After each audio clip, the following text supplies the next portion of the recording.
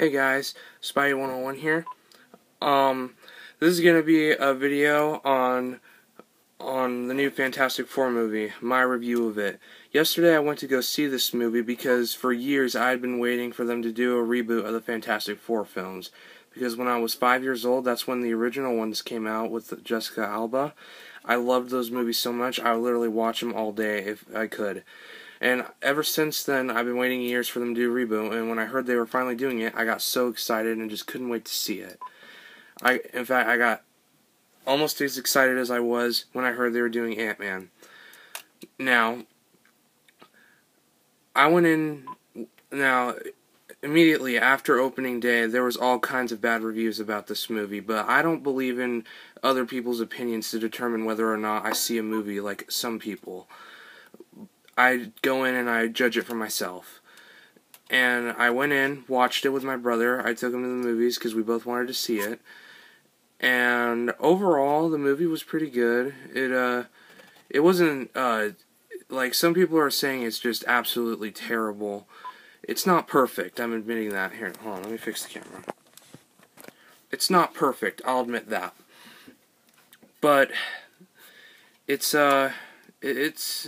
okay, just it's not like amazing, awesome, perfect, because there's some people out there who are all like I need it to be perfect. I need it to have this, that, a little bit of this, a little hint at what's coming next, and stuff like that.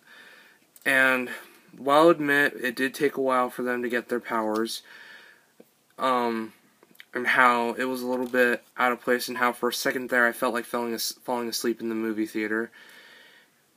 I overall, on a scale from 1 to 10, on a scale from 1 to 10, 1 being really bad and 10 being perfect, I give it like a 6 or a 7, like a 6.5. I give it a 6.5. Some people will immediately say 1 or 0 or negative 100. Whatever. Anyway, I give it a 6.5 because you gotta remember is that it's a good film. It brings back a lot. Well, not a good film, but like it brings back memories from when we were kids. Like for some of you viewers out there who are my age, I'm 15. I was 5 years old when the other ones came out, and I love those, and they brought back memories of watching those and just wishing and pretending I could be in my state here, wishing I could be Mr. Fantastic, stretching my arms, reach up on the roof to get a kitten off, reach my arms out to get a kitten out of the tree and stuff like that. But yeah, there's the design for the Thing was better though in this movie. The Thing was all CGI'd with the actor who played Ben Grimm before he was a Thing, voiced over. And I thought the friendship between Reed and Ben was pretty good. They've been friends since they were little kids. This movie, how they get their powers instead of traveling in space is through another dimension. Now, keep in mind, I'm about to say some spoilers right now, and I just did, like, a couple seconds ago, but if you haven't seen the film yet, don't watch this video, don't watch the rest of this, and if you don't plan on seeing it, you can still watch it, or you could just still exit. Anyway, but yeah, I thought the story of them getting their powers took a little longer than I thought it would. It focused more on it focused more on them bonding at first, like them developing a friendship, and then it all goes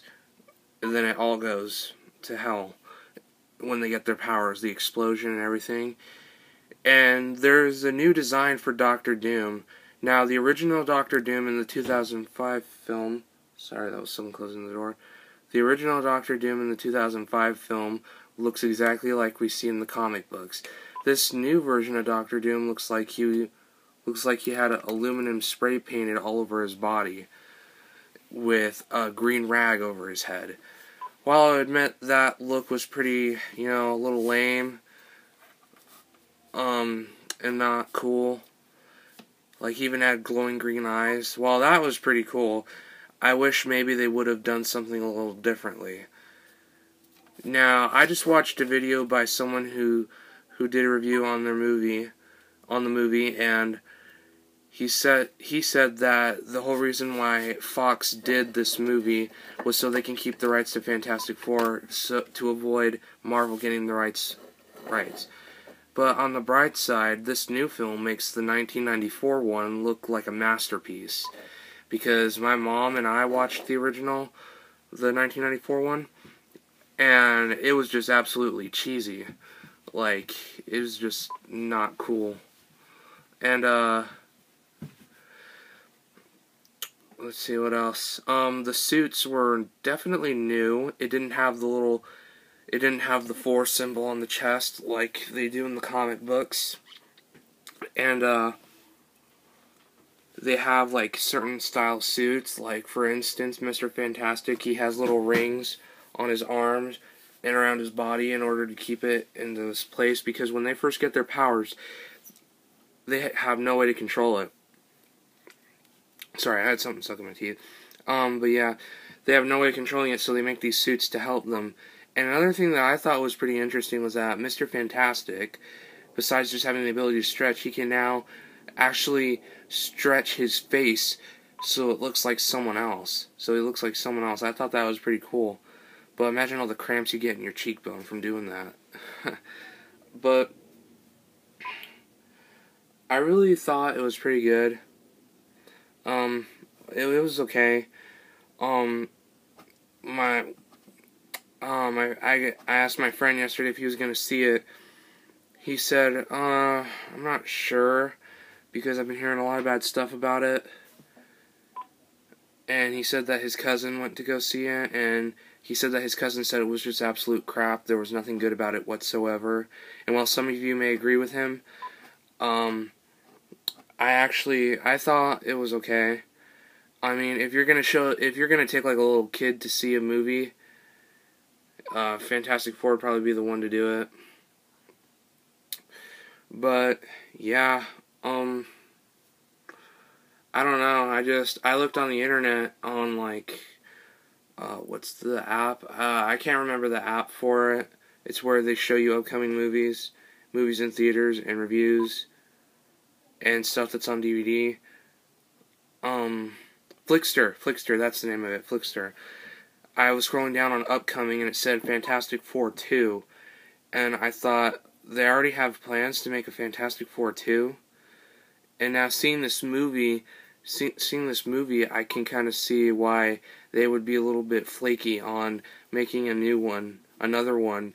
If they do plan on making another one, I hope they make it better than the one they did, because that would, save it.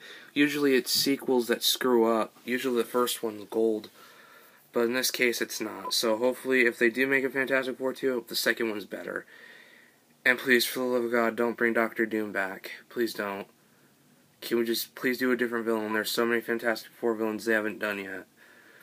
Like Mole Man, and the Inhumans, and we've already seen Galactus and Silver Surfer. And me personally, I don't want to see them again. Please don't bring them back. But yeah, just please do a different villain. And if they do, and again, if they do, sorry, that was a paperclip. And then if they do a Fantastic Four 2, for God's sakes, fix the story, fix the way the characters behave. And on the actors, I thought the actors were pretty good. I thought Miles Teller played a good Mr. Fantastic. And I thought the girl who played Sue Storm was okay. I mean, they're trying to get younger actors so they could do more movies, because the people who did the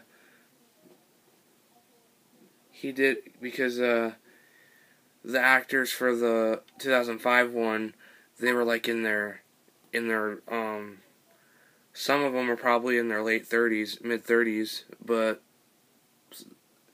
like I think maybe I think maybe the guy who did Mr. Fantastic was probably in his 30s or something, mid 30s.